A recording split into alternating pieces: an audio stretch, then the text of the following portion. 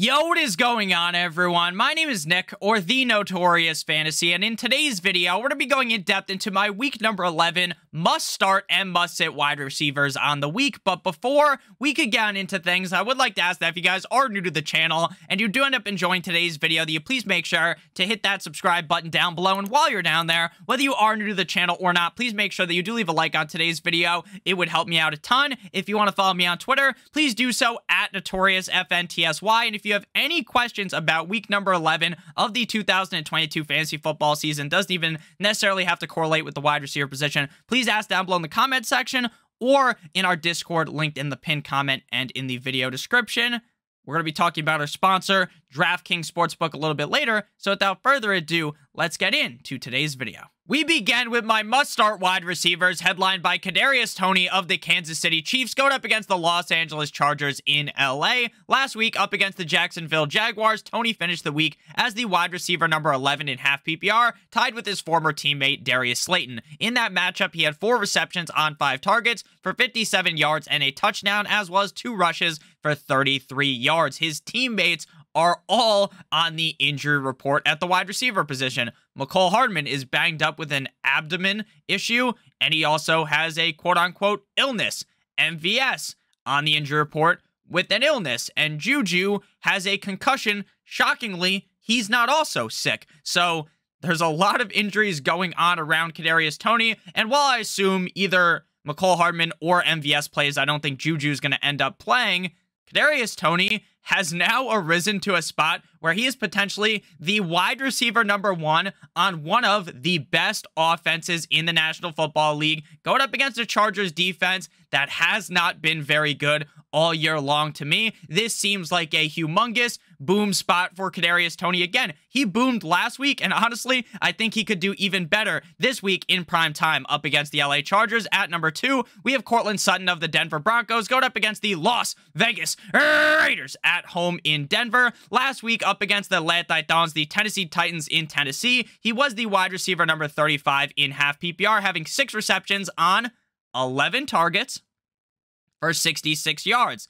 This take is I am assuming right now that Jerry Jeudy misses the game, because just like with Kadarius Toney, there are so many injuries to the wide receivers in Denver. So outside of Sutton and Dulcich, they don't really have anyone else to throw the ball to. So even if Mr. Unlimited has been a complete and utter unmitigated fucking disaster all year long, he is going to have to throw the ball to Courtland Sutton. And last time out, up against the Raiders in week number 4, was basically Sutton's best game on the year in fantasy football, having 5 receptions on 7 targets for 52 yards and a touchdown. And you know how I talked about the Broncos being a disaster? There is only one other team in the NFL that is more of a disaster, in my opinion, than the Broncos, and that is their opponent, the Las Vegas Raiders. The Raiders are a complete and utter disaster, game in and game out. They lose to Jeff fucking Saturday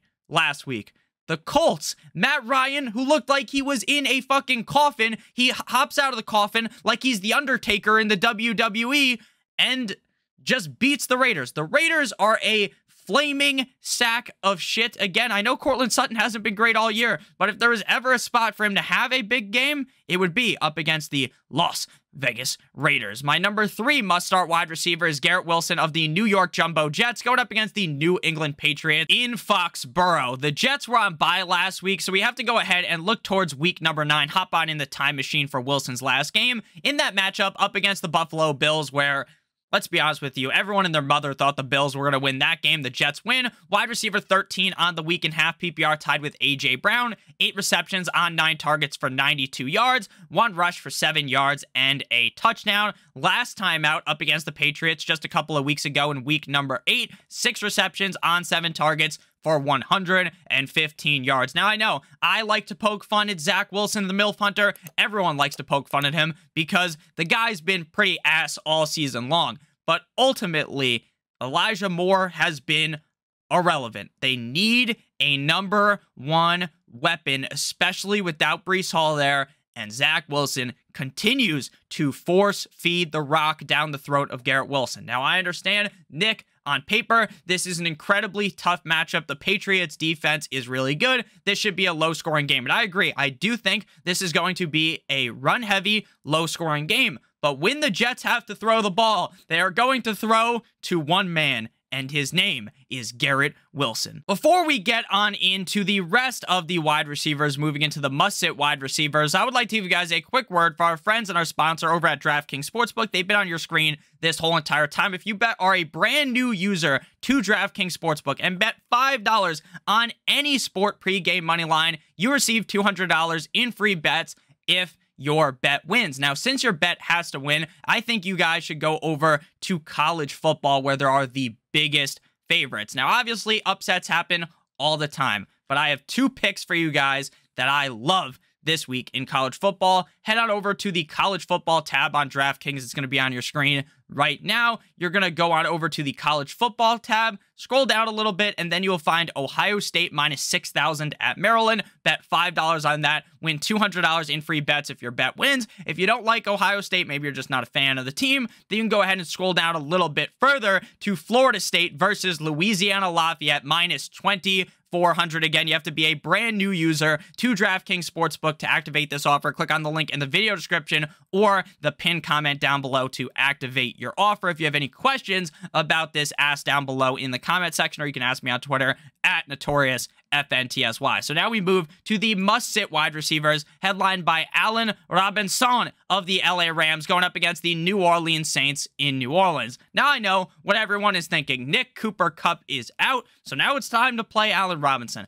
Allen Robinson has been so fucking bad this season that even now, in the perfect situation without Cooper Kupp, I have zero confidence in Allen Robinson. If this was going into the season and you told me, Nick, in week 11, Allen Robinson is going to be the #1 receiver on the Rams, I would have been dancing with glee. I would be so fucking excited. But based upon the resume that we've seen Allen Robinson put up in an LA Rams uniform, I have zero thoughts that are positive on this. Now, obviously, I do technically have one positive thought. It's that he should be force-fed with targets.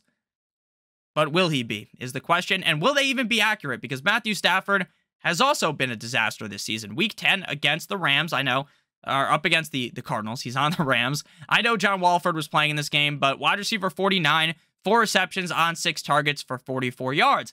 And the Saints defense is also sneaky good this season and against the pass, ranking 4th in the NFL in DVOA. So if Allen Robinson has a great game here, then I'll start to believe.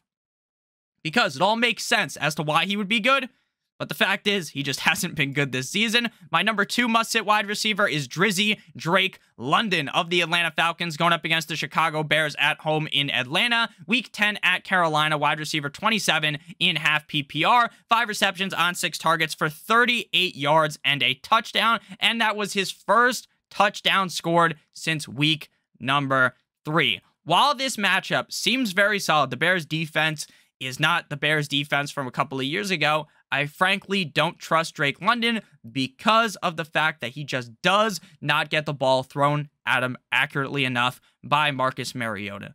Again, on paper, just like with Allen Robinson, everything makes sense for this to be a boom game for Drizzy Drake London.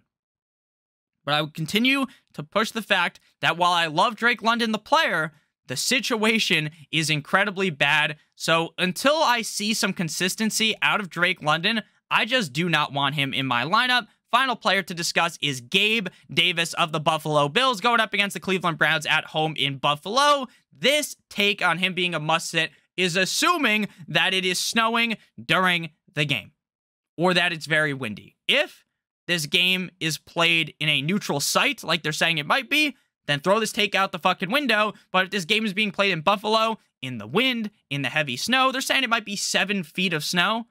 You don't want anything to do with, or 6 feet of snow, you don't want anything to do with any of these Buffalo Bills receivers or Browns receivers. Wide receiver 8 last week up against the Vikings, making a catch that wasn't actually a catch. 6 receptions on 10 targets for 93 yards and a score. I love Gabe Davis. He is one of my favorite players going into the season, but everything as to why I don't like him has to do with the fact that the weather really makes me nervous in Buffalo. So thank you guys all so much for watching today's video. Let me know down below in the comment section what you guys thought about these players. If you have any questions, let me know down below in the comment section. I love you guys all so much. I hope you have a great rest of your guys' day. And as always, good boy!